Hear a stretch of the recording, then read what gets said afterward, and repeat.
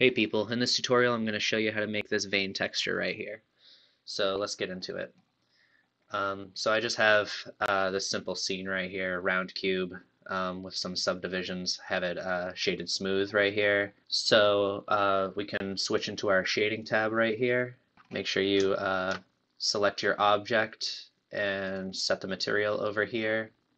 And I'm going to switch this over to render view. So first thing is to click on the principled BSDF and press Ctrl T.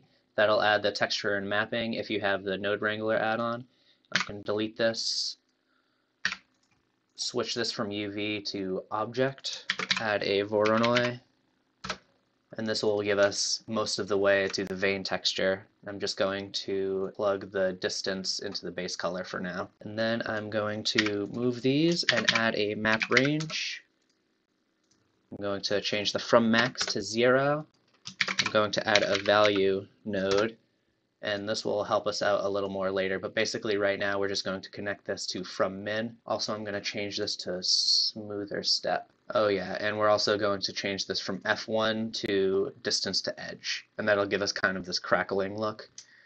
Going to turn this down to about 0.05, I think is what I had it set to.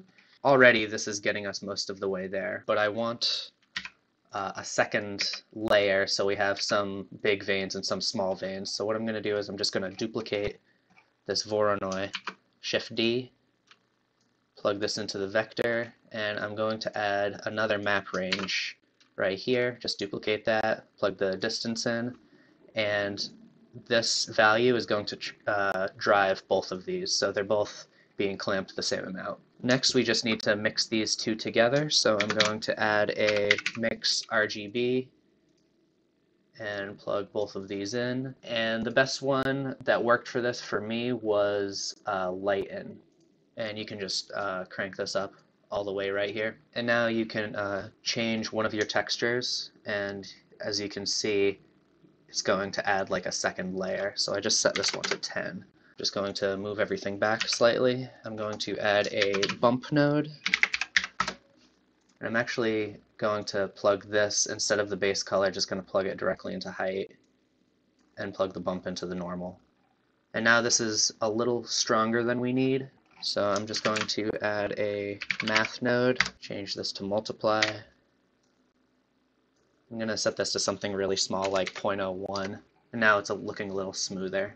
But these are looking a little sharp too, so I'm going to add a color ramp in here.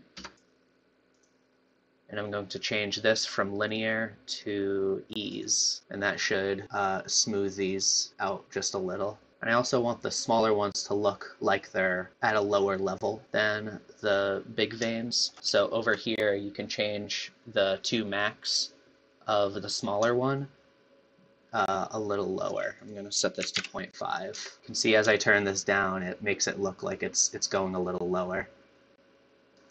And for this part it's important that you have this set to lighten, otherwise you might get a different result in this mix node. And then to add a color you can add a mix RGB and plug the color of this into the factor, and then plug this mix node into the base color. And now these two colors right here will control the low points and the high points. So I'm just going to set this to like a pinkish color, and the other one a little red.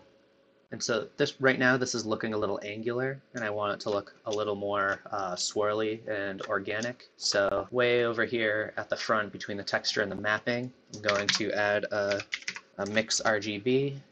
I'm going to set this to linear light.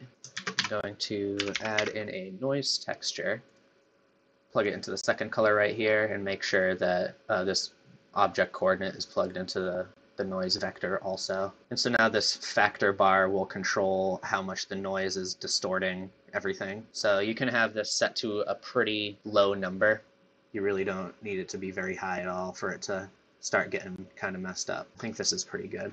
And if you want to make this extra gross, you can change the noise texture to 4D and animate the W value right here.